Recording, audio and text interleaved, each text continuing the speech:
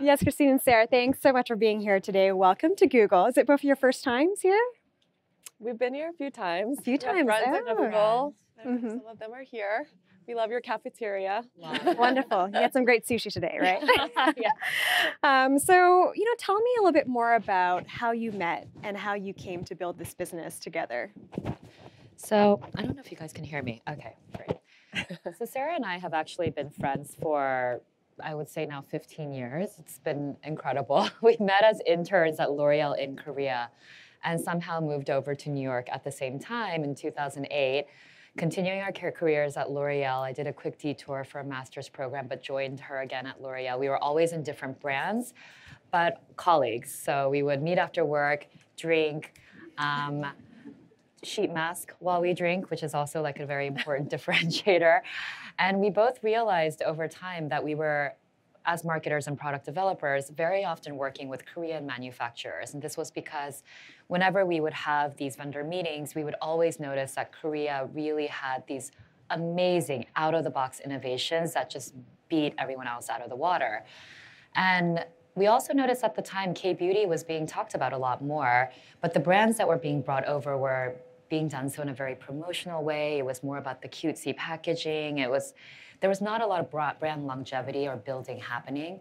So we thought, why not bring over brands that we're personally passionate about, innovations that we feel like deserve that global platform, and do it ourselves and curate clean, cruelty-free indie brands that could really make a difference in women's skincare routines here. So that's how we started. We were working at L'Oreal for a long time, both of us. But we quit our jobs. It was a huge adventure. Our parents were very much against the idea.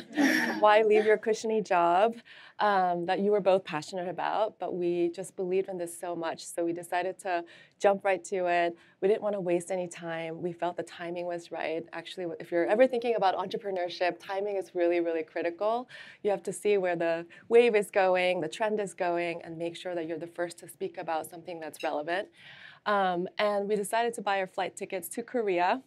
So we flew to Seoul. We walked around streets of Seoul, walked into all these beauty stores that we were really in love with, started to collect our favorite products, and cold emailed 30 brands that we were interested in curating at that time, and got responses from 9 brands, signed contracts, and came back 2 weeks later. And that's how our website, glowrecipe.com, started. We started with a small platform where we just photoshopped ourselves and hired people from across the globe to make sure that we're just efficiently maximizing our budget. And then we were up on our site live a month later. So I don't think we slept enough for the first month, but it was something that we were so passionate about. We were never stressed out. Actually, we were just so excited to just get this out the door, introduce all these amazing products, but also the beauty of Korean skincare. And we just felt like the education wasn't there in a proper way. And we wanted to leverage everything that we've learned from Korea, from our moms, but also from L'Oreal, to the world. So kind of to follow up on that, one of my favorite things to do is to read the early life section in Wikipedia to kind of understand, where did this person come from? What was their background like? Was there anything in your, childhood or college years that you think contributed to you both becoming successful businesswomen today? That's a great question. We both call ourselves third culture kids. We were talking about this at lunch earlier because we really have lived all over the place. So I grew up in Louisiana. My dad was doing his graduate degree there, saw Shaquille O'Neal before he became Shaq, and then moved back to Korea for middle school. And it was such an awakening at that time because culturally, yes, of course, things are different. But being middle school, my friends were already starting their skincare routine. And here was me having come straight from the US, never used sunscreen, like raw, and then into this beauty scene where everyone was already starting to do their toner, their cleanser, their moisturizer, their SPF, and almost that moment, and and really indulging that self-care moment already. And they were learning this from their mothers and their grandmothers. And then the rituals that would take place, whether that was going to the bathhouse every weekend with your grandmother, but using household items to like treat the face. So because she was very thrifty, she would only use like kind of spoiled milk, but she would bring the carton along and we would splash that on the skin and you would see this immediately brightening effect. But the reason for that was because milk has lactic acid in it. So there's science behind the method, but all of these homegrown remedies was just, it was a fascinating entry into K-beauty for me at that time. Yeah. And I still remember my mom telling me, you know, you want to take care of your skin now, and I was in my teens, so that later down the road, it actually respects you back and it'll prevent your skin and your body and your mental state to always prevent yourself from being extra stressed out or worried about other consequences of not taking care of it properly. So taking care of skin actually meant overall health. It was a very holistic approach that I've learned, and Christine also, from our moms from a very young age. And I think that trickled down to what we wanted to do as a mission for Glow Recipe, because we think that skincare should be holistic. And it's a philosophy that we're truly passionate about, where you should be, it's an extension of your body. Just like you have to listen to your body and see if it's extra tired that day or dehydrated. Maybe you were flying around too much, you're stressed out, and it shows on your skin. There's also a saying that in Korea, your skin is a reflection of your mental state. So if it's extra breaking out or if it's showing these little signs, then you have to really take a pause and listen to what's happening, look at your lifestyle, the overall sort of approach that you have. And then I think that's when you start really thinking about, okay, how do I really customize whatever skincare routine it is to, you know, gear towards what I need and what it's telling me that it needs. So today with Glow Recipe, we say, you know, take it day by day. Every day is different and every skin is different. So listen to your skin. And as a company, we want to give all the tools and the innovations and the products and the tips and tricks to empower you to really, again, listen to your skin and give it what it needs. It's amazing how you took and translated a lot of the, you know, homeopathic ways of doing lactic acid, milk, and maybe translate this into a whole business and while retaining the cultural elements. So I respect that very much. And I'll hand it off to Paulina.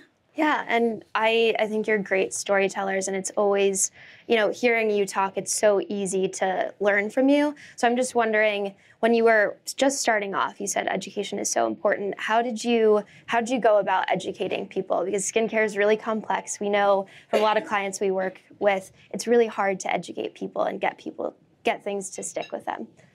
Yeah, so we broke it down. You know, we took a step back once again and really thought about what affected our approach to skin. And it was, number one, being very diligent in general.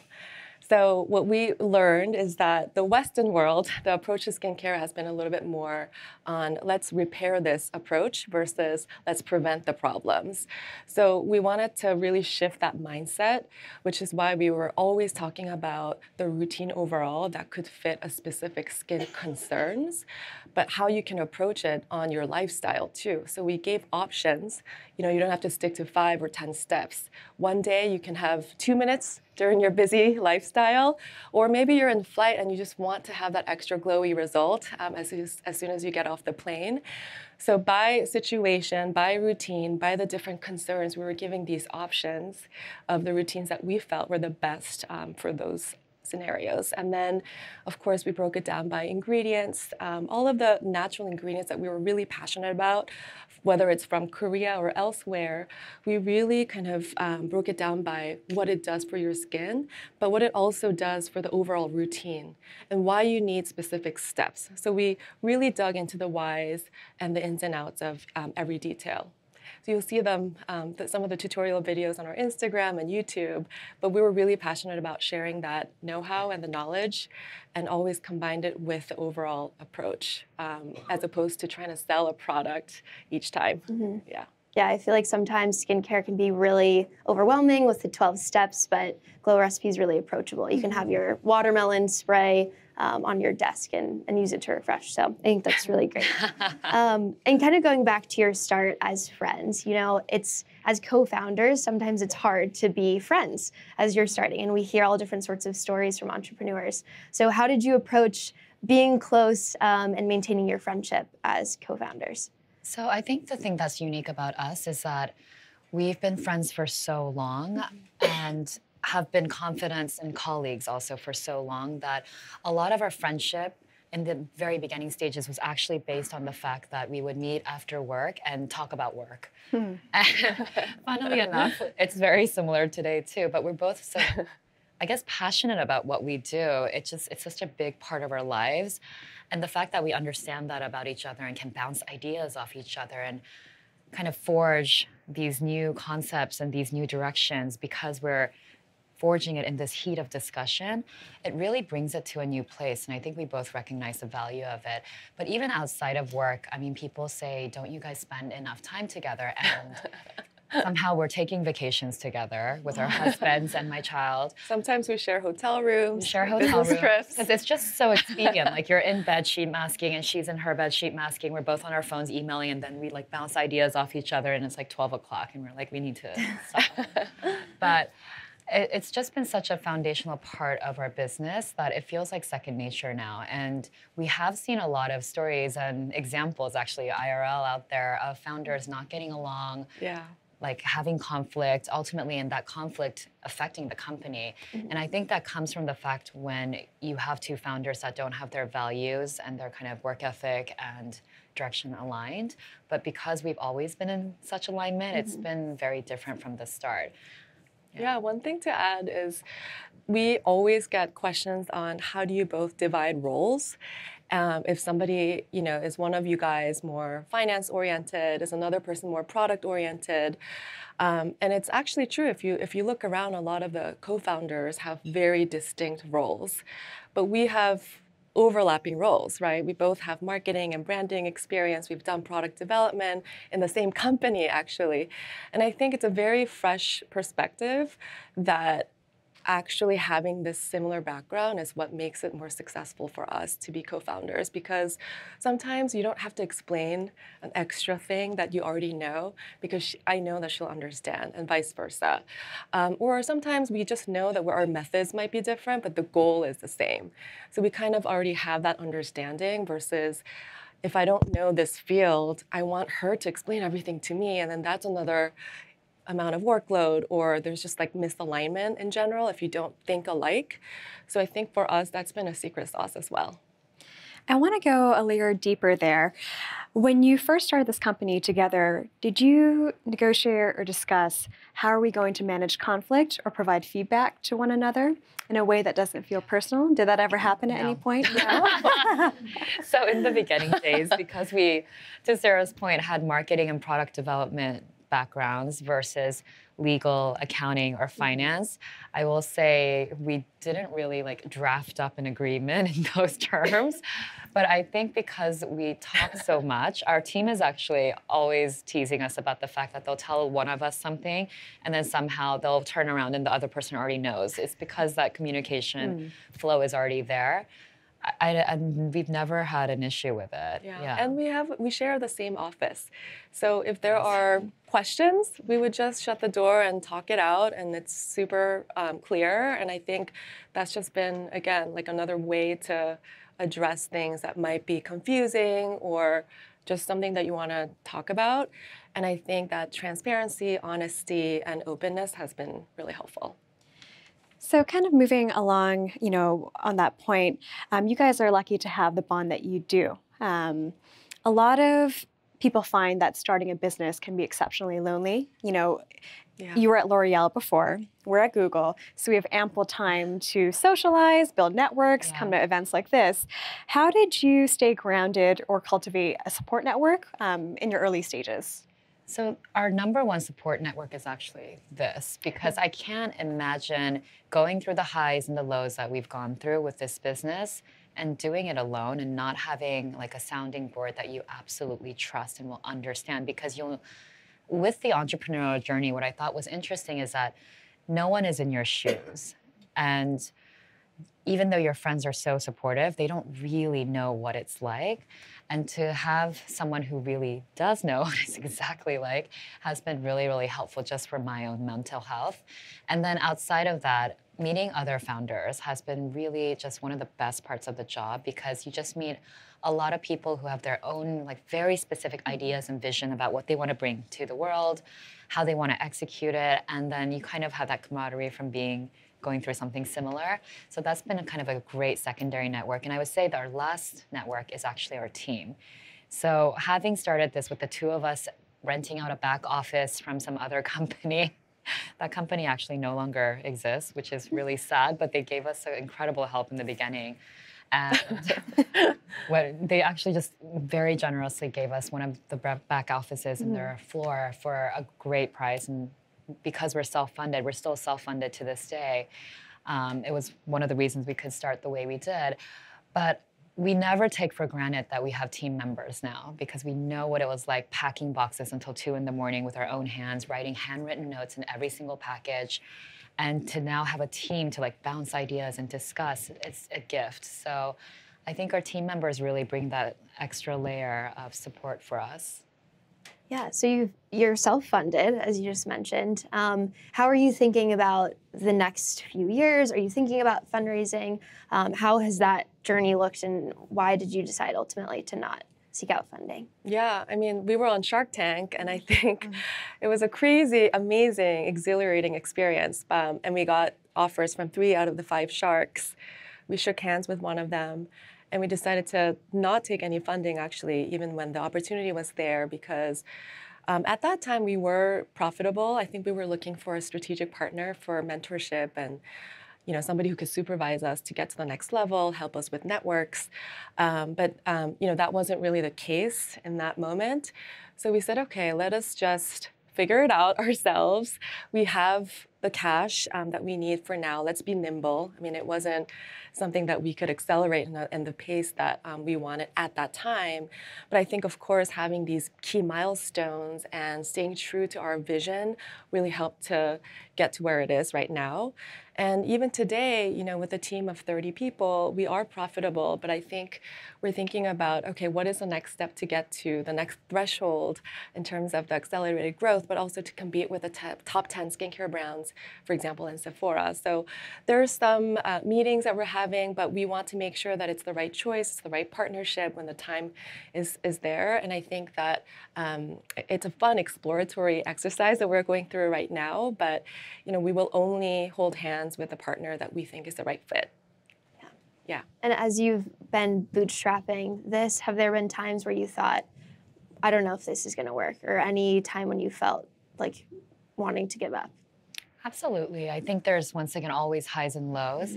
And there have been incredible opportunities like Shark Tank, or partnering with Sephora for the first time, or going on QVC, or finding a new retailer partner or an international market. Sarah actually just got back from our first ever international pop-up in the UK with Cult Beauty. So each time we hit one of these milestones, it's incredible. But behind that milestone is a lot of back end and logistics and shipping products and paying vendors ahead of time and all of these things that you don't really see on the surface. So making sure that we call it conducting an orchestra, like that orchestra is like playing harmoniously, is a bit of a juggling act sometimes. But I think we've gotten to a place where, because we are now planning ahead, we know exactly where the demand is coming from, and because our growth has been explosive, but at the same time, we have a better idea with like the new team members we have on board on how to plan for that. It's been a lot better. I would say, compared to coming from a large corporate world, it's at least 5 times harder in terms of just the amount of stress and the workload. But the level of accomplishment and the achievement and the reward, mental reward, is 10 times bigger from our previous lives. So at the end of the tunnel, there's always the light that we have seen. And what we decided, we talked it out actually aloud with the team as well, is we need to be able to celebrate the little moments. And that's what will keep us going, because we're not a single-minded team. We're still a startup. We're molding our business as we go. And that sometimes we'll make mistakes, and it's okay. It might be really stressful. but we're going to have to just celebrate the small wins and then just kind of have fun along the way. Yeah. And speaking of wins, you've had some exciting launches recently. And I was just at Sephora, and you're kind of all over Sephora. So I'm thinking, as you were going about this with your own funding, very nimble, how did you get Sephora to come on board to kind of support your brand? Because it's been such a way to grow the brand. Yeah. So in the early days with Sephora, it's always been a special partnership because Sephora was one of those retailers that first jumped on that K-beauty trend when it was starting to peak here in the US. And what was interesting was because they saw the content we were creating already, we actually partnered with them on one of the very first K-beauty animations that took place, I think it was 2016? Yeah. Wow, 2016. And concepts like splash mask, for example, are literally words that Sarah and I sat down to make. It wasn't a word that existed either in K-beauty or in the US. But because the Korean product, for example, was called, I think at the time it was called padding water pack, which wouldn't really translate here, we were trying to encompass with concepts and education on how these words would translate here. And it kind of spawned the birth of a new category, which was really exciting to see. And another example of that would be something like aqua peel or milk peel, which is inspired by K-beauty facial trends. We had talked about press serums or pulp essences. And so we worked with Sephora on bringing some of these concepts to the forefront of this animation, which I think was an incredible moment for not just K-beauty, but for skincare, because it's such a statement for a retailer like Sephora to put these concepts that are very new in the front of their store and educate every one of their customers on it. So that was an interesting way to kick off the partnership. Yeah. But at the time, it wasn't Glow Recipe Skincare, it was our curated products. So 1 year down the road with our partnership, we actually, after a lot of discussion, launched Glow Recipe Skincare, which is the fruit-based line that you see here. And it was based on, once again, a lot of mutual discussion on what we wanted to bring in terms of K-beauty inspiration and innovation, but in a way that made sense for, once again, that global audience. I still get chills thinking about the moment that they decided to take our own brand, because we had already sort of built that credibility with them and a really great partnership, but it was a curation business model, right? So we knew that we wanted to create our own brand.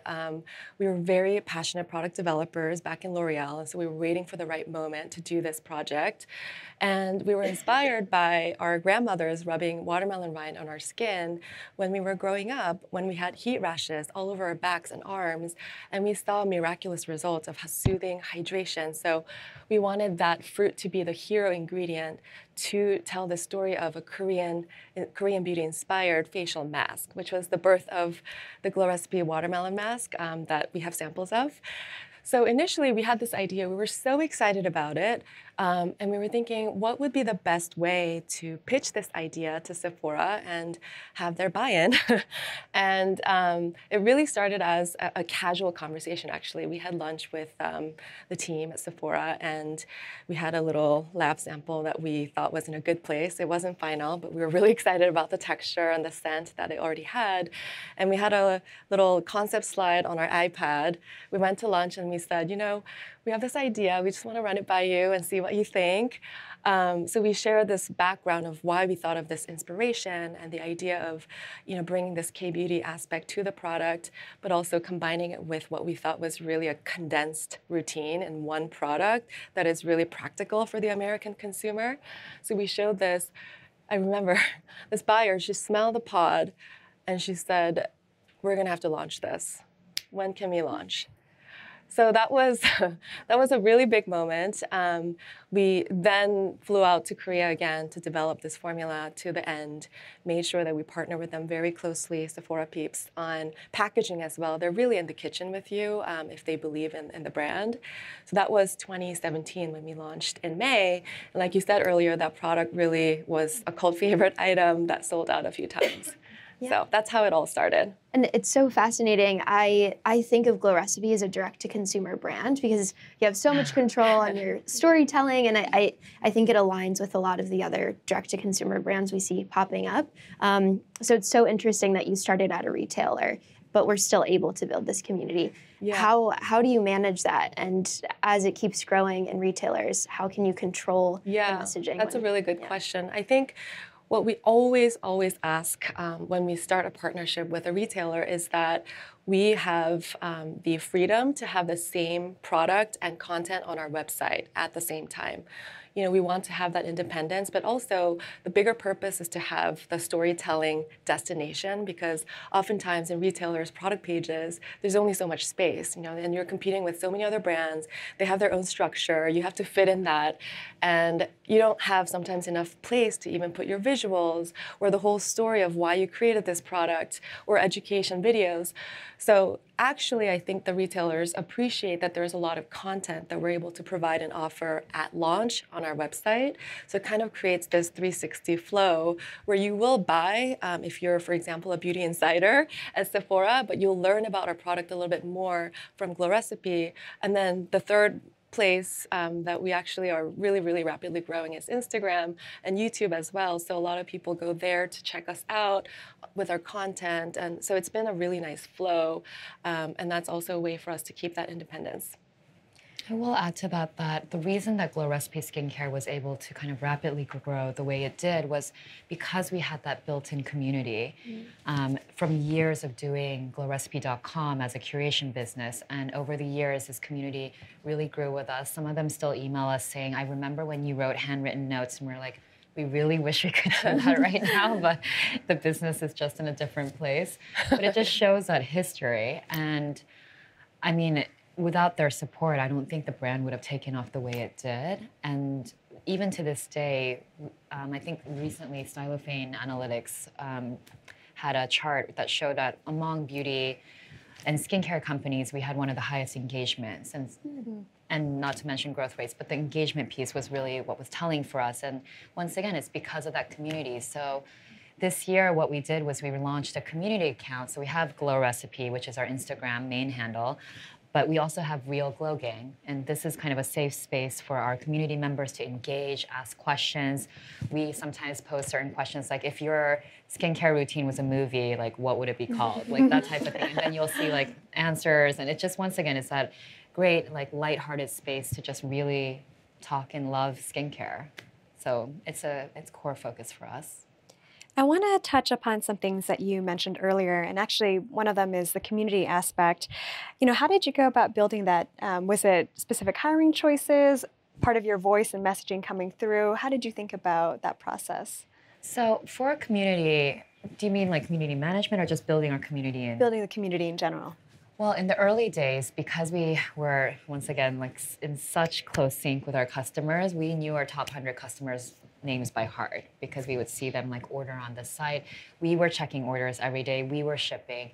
And then as the business grew, you kind of lose that because you're not the one shipping anymore. We got a warehouse, of course, and like all these steps you take. But we tried to continue that connection in ways where we were checking the Love at Glow Recipe, which is our customer service inbox every day to still get a sense of what people were saying. And if customers had like a clear reaction or a clear point of view on something, we did our best to also react to it. So a good example is the blueberry cleanser that we initially launched with for Glow Recipe Skincare in mid-2017 was actually in a navy tube. I don't know if any of you guys remember this, but we were told that the customer wanted to see the product and kind of feel that same sensoriality that they do with the watermelon mask. And you'll very often see that we house our products in these glass jars, not only because they're recyclable, because it adds to like the overall sensoriality of your skincare experience. And so we moved to a pump, which was easier to use. You could see the formula. It's plastic, it's lightweight, and all of these considerations that, once again, we took their feedback in place. And I think that kind of reciprocal relationship where a brand is no longer dictating to you, your brand is part of your conversation, is really, really important when you're building that community. And Sarah, earlier you had mentioned timing is so critical in beginning the business that you two created together. At Google, you know, many of us do go on to start our own ventures or to join ventures that friends or former colleagues have started. When is that right time? How did you come to that decision? What factors did you look at? I mean, I think it really depends on where you're at with your life, what you're really passionate about. and what you're good at as well. So I always say, it's always about finding that balance of, again, like what you're passionate about, but you can't just be passionate and jump into something that you have no knowledge about. You should do a certain level of research. You should have a certain amount of network. You don't need to have a lot, but you need to have some pool of resources or elements where you can actually at least have a great starting point and then thrive after. So I would say, the fact that we have this Korean beauty heritage obviously helped, and we were seeing a lot of Korean beauty keywords on Google and aspects of it sort of about to explode. So we sensed it, and the fact is, we were in this beauty world already, and we were monitoring what was the next big thing, because when you're doing product development, that's what you have to see. I mean, that's your job. You have to project the next 10 years and see what's going to be the next big thing. It's always part of the conversation. So we were wired and trained to kind of look at the world that way in the beauty space. And we were so passionate about our upbringing, our heritage, but also beauty. I just cannot imagine myself doing anything else, actually, because it's just been such a passion, but also my entire career, and same with Christine. So I think, again, it depends on, you don't have to be, a chef to make sure that you're only going that path. But I would say make sure you have a certain amount of research, knowledge, and think about what your superpower is, even if it's a small one at that point. How can I be different from everybody else? And I think at that time, K-beauty was starting. We weren't the only ones starting, but we were the only ones talking about natural, cruelty-free Korean skincare, and that was our niche. And so that was really important. We also did our research with the Google team, actually, at that time, looking at, the key trend words that were coming up, and glow was definitely one of the keywords that we knew was going to explode, but also natural skincare was a category that was growing, the only category in skincare in double digits. So we knew that we were personally passionate about it, but everything sort of merged at the right time. So yeah, a good amount of research is necessary, is what I think. So you used a lot of data-driven, analytics, used your Google team. I love it. So kind of on that line, it sounds like when you built this business, you looked at a lot of factors, looked at hiring, organizing, logistics. What are the top 3 lessons that you would share with budding entrepreneurs today? We'll split the number of lessons between us. I would say that tap into your network is such an important one. In the beginning, because we had limited resources, it was no longer L'Oreal budgets, we were pulling favors left and right. It was like a friend of a friend had a lawyer friend who could help us with this contract for like however much, or accounting, like an area we just don't have familiarity with. So we would call my uncles, like somebody. It was just like a whole really leveraging your resources in your network situation. And you learned how to get resourceful and scrappy about it and gritty about it. And I think it taught us a lot of good lessons too, because I think one of the things that we often see in the startup space is a very new startup flush with tons of funding, and then kind of losing that startup mentality of still being gritty when you need to be to really maximize every single bullet. And because we had such a long period of being very resourceful, I think that kind of culture permeates our entire team, and it challenges them to come up with really creative solutions and really like next level evolutions. So we're proud of that. Yeah. And I think another thing is, at the end of the day, you're always working with people, whether it's your co-founder or your team, but also externally. So treat people with respect is something that I think is so, so important in life, but also as an entrepreneur, because everything comes back. And I think that, looking back when we were just starting, like Christine was saying, we were trying to tap into the network, but there were people that were very busy that we couldn't really reach. And there are people that speak to the certain types of philosophy that they believe in, but I think you have to really act on what you believe in truly. And so if we can, we still try to have mentees, speak to people that are passionate about starting their own business. Even if it's a few minutes of the day, we actually really, really enjoy doing that.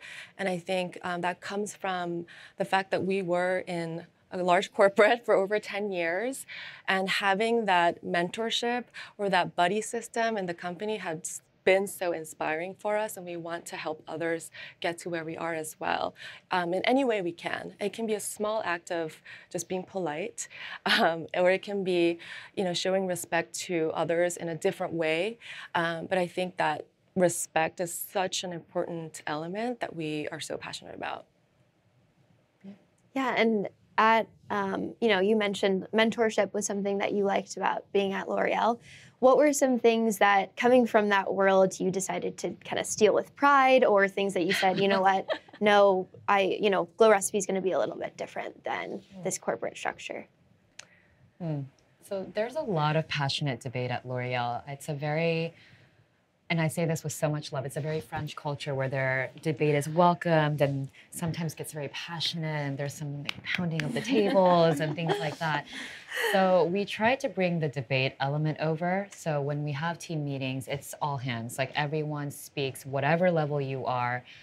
And if your idea is good, it can be implemented the next day, no red tape. Like, it's just really about that merit. We maybe a little less pounding, and just more discussion. But that was one of the elements that we really wanted to keep on going, because once again, that element of forging the sword in the fire is something we believe in very much. Yeah. And I think the balance of your intuition and creativity with data is really important, and we learned that for every step of our career back in L'Oreal. And to make a decision when you're above a certain threshold, you do need that data, because no one may be thinking exactly like you. And you learn that sometimes you start a business or an idea coming from your personal need, but then you have to realize that everybody is different, everyone has a different need. So to listen to what the Glow Gang, our community is called Glow Gang, has to say about certain things, ask them questions, or just going through some research data through our analytics is always important.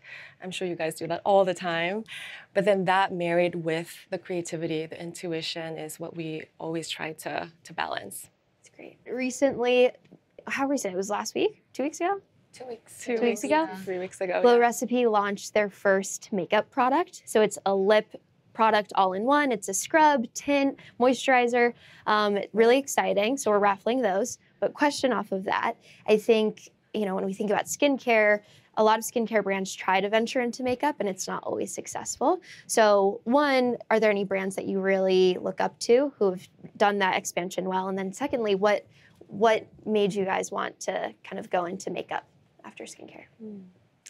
So just to start with the second question, I think that more and more there are more blurred lines between categories, because we want more, right? We all want to condense our routines, use less products, but get the most out of the limited time that we've got and the limited resources that we've got. So it's one thing to give a lot of choices, but it's another thing to give these options that are really multifunctional, packed with multiple benefits that we're all looking for.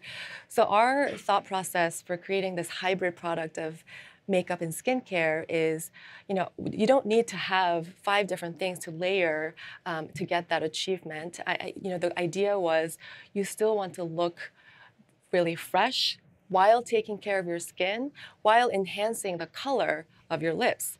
So it was a very simple idea, actually, to blur the lines by providing more with one product. And I think we're going to see more and more of these hybrids, beyond makeup and skincare too, with body, hair. We're seeing products that are usaged for both parts of the body, or skincare that can extend to the rest of the body. We're going to see a lot of these blurred, interesting, innovative hybrids.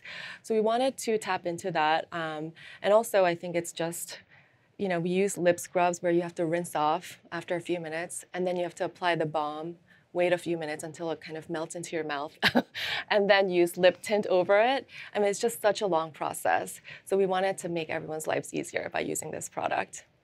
Cool. I think we only have maybe 2 or 3 questions left before we open it to the floor. I want to talk to you about trends. In beauty, trends come and go, I think, in the health and wellness space in general. How do you differentiate between, what's a trend, what's going to stay and what's going to fade, and what goes into the decision making for how you decide to produce your products. I mean, watermelon's really interesting ingredient, for example. Of course.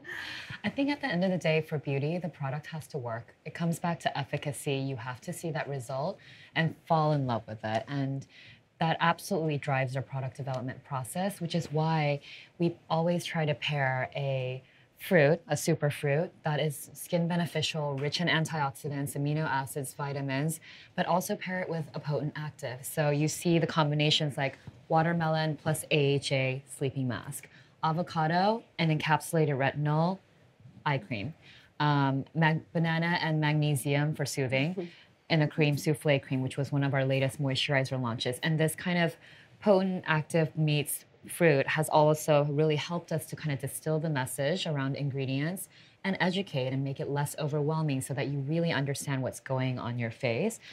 And we often brainstorm superfruits within the team because there's a lot of chatter about what is your next fruit going to be. So whenever we ask our community on social media, I never see as many comments as those types of posts and like tons of fruit emojis. But it's just really gratifying to see that type of engagement with the ingredients that we're choosing. I think one thing to add to the entire formulation process is that it's not only about what's in the product. So of course we want to pack our products with skin beneficial ingredients, but we also want to make sure that it's clean.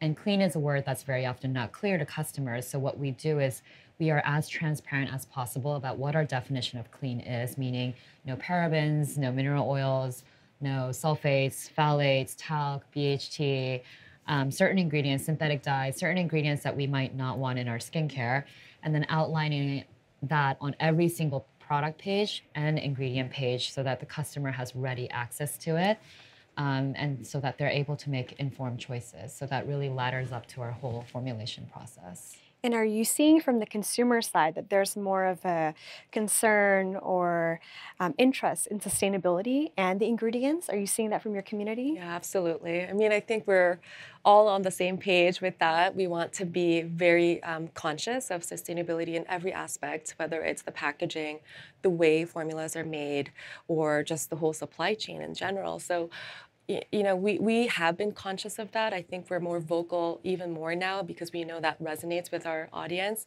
But, you know, we started our company with glass jars because they are recyclable and partially recycled.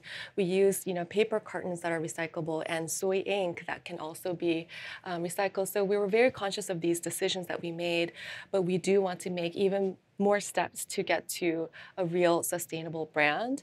And I know that that is a passion that we all share today. So definitely a focus. So to close us off, we'll have a quick speed round here of just 5-second answers. What's your favorite skincare cosmetic treatment to indulge in? Oh, Skincare among our products? Yes, among your products. Avocado eye cream.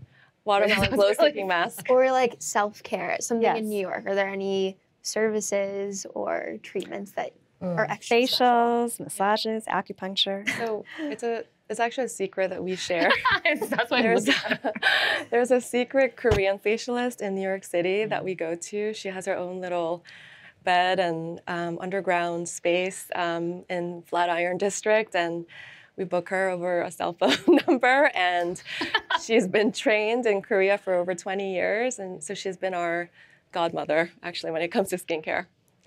Wow, top secret. Top secret. What is the one product you can't live without? Oh, avocado eye. Blueberry Bounce Gentle Cleanser. I use it day and night. Yeah. Paulina, you want to take the last one?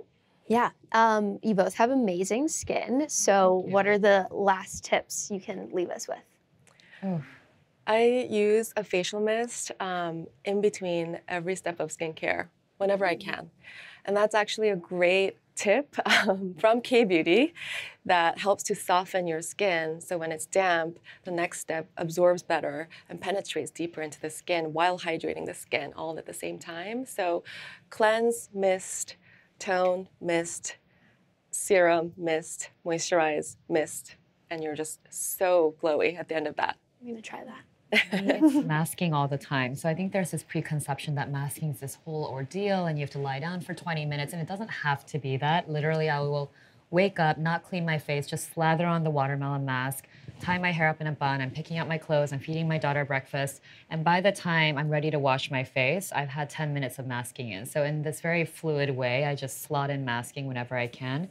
Sometimes we're masking in the office at our desk, and our team members like, "Can I come in?" Like, sure. And we have meetings with the masks on. Like, it's just a very, once again, fluid, like uncomplicated kind of approach, so that I can get my skincare and self-care in whenever and wherever. Great. Thank you guys for coming and sharing your story. Also love the pink blazers. So my question is around the time you spent at L'Oreal learning. You mentioned some of the things that you did want to bring over in terms of the like French style discourse and the disagreement, the data-driven decisions. I'd love to ask about the inverse of that. What do you think these big like incumbent brands and companies don't do very well, and is kind of contributing to the shift of smaller indie brands kind of nipping at their tails, that you didn't want to bring over? Yeah, I love that question.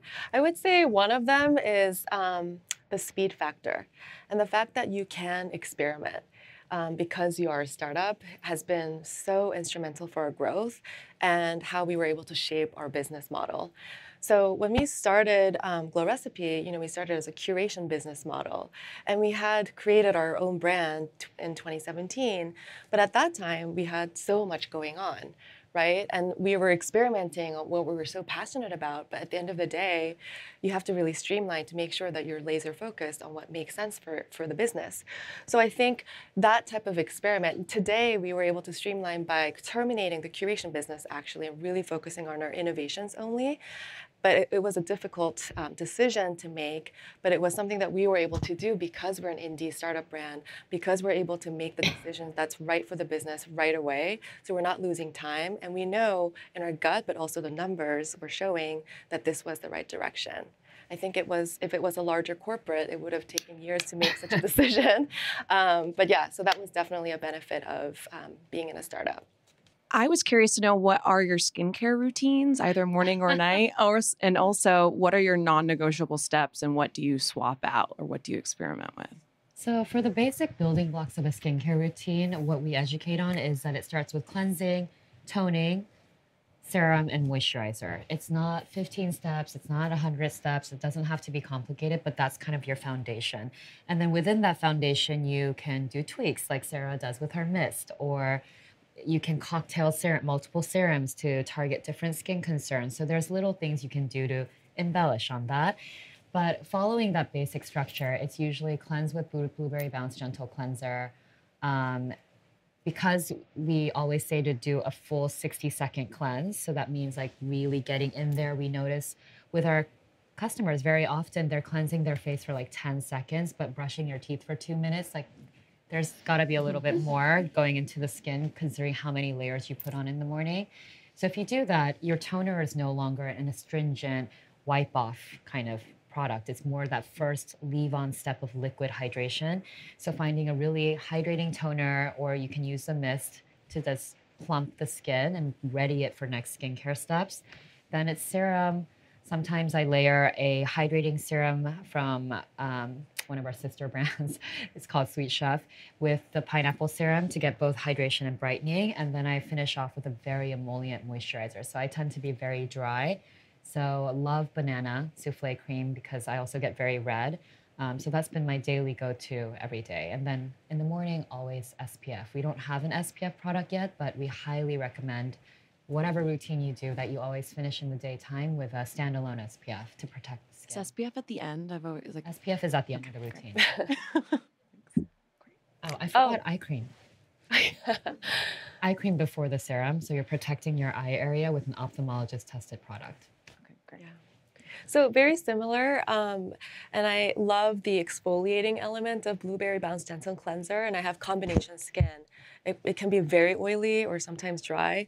So I have a very unpredictable wide spectrum of skin issues. But the way to just control that is to exfoliate with a gentle cleanser or gentle exfoliator on a regular basis, and then layering hydration. So the same order that Christine uses, but sometimes I layer 2 moisturizers from light to thick texture. So we have a watermelon pink juice moisturizer, which is a very lightweight, oil-free moisturizer that's packed with watermelon and peony extract. I use that a generous amount, leave it on for a little bit, and then I would go on to a thicker moisturizer at night, the Banana Souffle Moisture Cream, because that really helps to seal everything in and nourish the skin by morning. And if you have redness as a concern, that's another really great solution. So you guys said cleanser, toner, Eye cream. eye cream, sunscreen. Serum. Moisturizer. Hi, I also use your avocado retinol cream, and I can say it's very good. It's the one thing that helped me really deal with my issue. My question is more on, you touched on something a bit earlier about how no matter what you do, sometimes your skin is a reaction of how you feel. And to be honest, that's a great point. And there are days where I feel like no matter what you put, no eye cream or it's going to fix it. But then the standards I feel globally and even in South Korea in particular are so high for how, and most of us here don't get enough sleep, because we live in very high. And I think as women, a lot of times, you want to put your best face forward, but it's just from a mental health perspective, the beauty industry hasn't been so great in helping that. And although I love your page where all the models, you can see they have pimples or they have but as a brand, I wanted to know if you had any plans on addressing a bit more the discourse of beauty and mental health. Yes, absolutely. So we just started sort of talking about, what hormonal changes or your sleep habits or stress levels can do to your skin. And, even went into your age group, because every age group actually has prominent issues that might vary. And we wanted to really touch upon those because everyone has been asking for these types of approach education elements. I think we're going to talk more and more about it because part of our mantra and what we believe in is, skincare should be something that makes you feel good. Beyond giving you great skin results, if you're enjoying those 2 minutes of your day and putting a smile on because you feel so great, and after a quick routine, you feel better and more confident, I think that already elevates your mental health in a different way. So we wanted to really celebrate and embrace those moments, but also get deep into the science behind, again, the hormonal changes and whatever might affect your skin results or the breakouts. But yes, it's definitely our key focus. And to your point, we don't retouch our visuals. They're all makeup free for our skincare campaigns. We want to make sure that everyone can relate to our visuals and model imagery, which is why we're starting to use more models that have real acne issues, but I think they're beautiful as they are. So those are going to be more prominent as we go forward. Thank you for that. All right, and our last question. Hi, thank you so much for coming. I wanted to know about your personal development. How do you grow as an individual? How do you carve out time? And how do you invest back in yourself? Oh, that's such a great question. I think one of the tips we usually add to the 2 tips that we gave earlier is to find some semblance of balance with work, because it's so easy to find yourself immersed and driven and constantly in that flow where you're working and on your emails and just working all the time, especially at a startup too.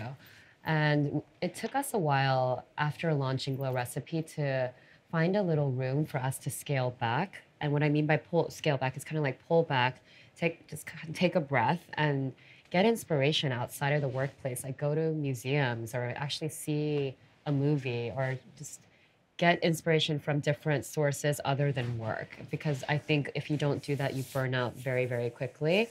And so for us, what we do is we sometimes go on little inspiration trips. We will just take a day off and go tour the city to look at new brands or how they're doing their merchandising in store. We also encourage our team to sometimes do this as well so that they're picking and choosing what they're getting their ideas from, because what you can get from behind a desk, behind a computer can sometimes be limited. I think in terms of personal development, I have a 7-year-old daughter. She's turning 8 soon. And because of that and the startup, there wasn't a lot of time left over. So what I try to do is I try to do activities with my daughter. And I think one of the best things about having a child is you kind of re-experience the world through their eyes because they're seeing things for the first time and you rediscover that joy and that wonderment. So those little activities that we do on the weekend for me are another form of self-care. I would say, if you enjoy what you do, because you spend so many hours during the day at your office or the work that you do, and you kind of shift your mindset to think, this is part of what I'm doing, but I'm enjoying it, and I'm not really working because I'm smiling while I'm doing it.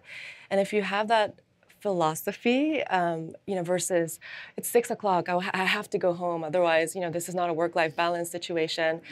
I think it's really a shift in mentality because if you're passionate about what you do, the hours shouldn't matter, honestly. You're achieving something that you believe in, you're passionate about, and if you enjoy the process, I think that's already a different mentality to begin with. I see a lot of people asking, how do you balance your work and life? I say it's part of it's my daily life. Work is what I spend most of my time on, but I love it so much that it doesn't bother me. So again, it's how do you look at it is number one. In terms of developing myself, I'm somebody that thrives by interacting with others. So it's a very specific sort of personality that I have, but I try to learn and pick up things from the conversations with the people that I interact with on a daily basis. And I think the beauty of being an entrepreneur is you get to meet so many people and from so many walks of life, so many different team members, external partners, business partners, vendors, whoever that might be. Everybody has something to offer to the table. And it might be something that you never realized, and you could have this little aha moment, and that could go a long way. So I think it's actually another mind shift sort of element where if you're open to learning from the different people that you deal with every day, it's actually quite eye-opening, and it's productive too. You don't have to think, oh my God, I'm spending 2 hours talking to this person. I'm actually learning like little things from this person, and there's always a takeaway. Yeah. Great. Well, let's give Sarah and Christine a big round of applause. Thank you for coming.